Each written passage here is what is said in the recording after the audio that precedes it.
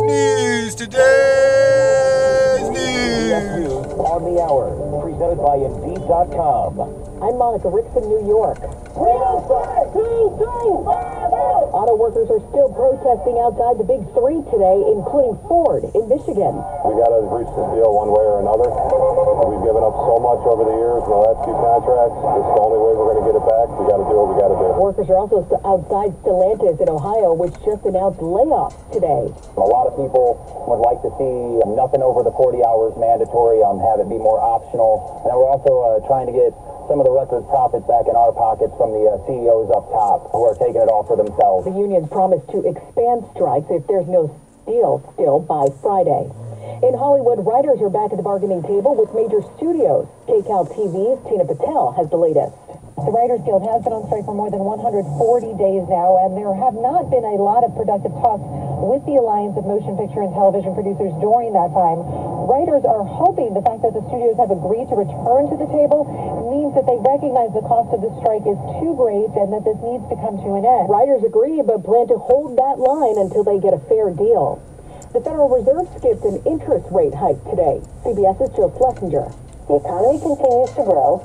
Interest rates will stay higher for longer. Really great news if you're a saver, really rotten news if you're a borrower. But overall, this economy has performed extraordinarily well throughout the pandemic and post-pandemic. COVID cases are rising again, and next week, CBS's Matt Piper tells us you can request more home test kits.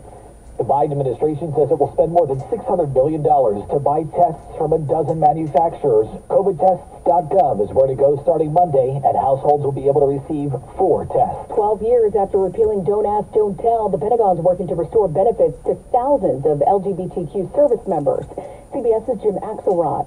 They're being told today by the Secretary of Defense, we acknowledge, we see you, we hear you. You have been treated in a manner that's unjust, and the Pentagon is going to take steps to rectify that situation. Only a fraction of those forced out of the military have successfully changed their discharge records.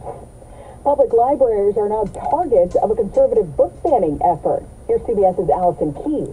At the American Library Association, President Emily Drabinsky says of the nearly 700 challenges to library materials and services so far this year, Challenges to books in public libraries accounted for 49%.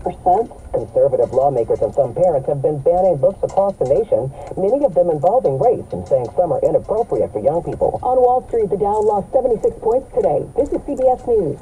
Well, that's today's news. Today's news. I didn't hear any good news, did you? I didn't think so. I guess it's all about perspective. The glass is half full. Well, as always, I'd like to thank you again for coming along with me on these Dash Cam News Adventures. You know the drill.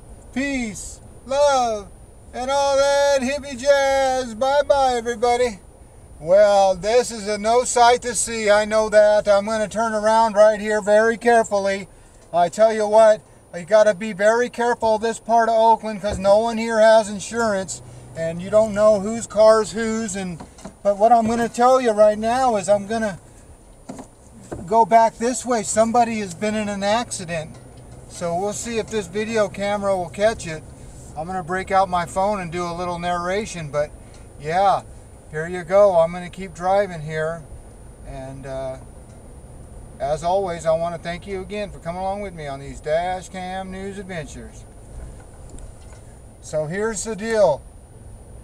I'm here on this street, and I was making a Dash Cam News Adventure video, and as I was coming around the corner here, it looked like somebody got in an accident.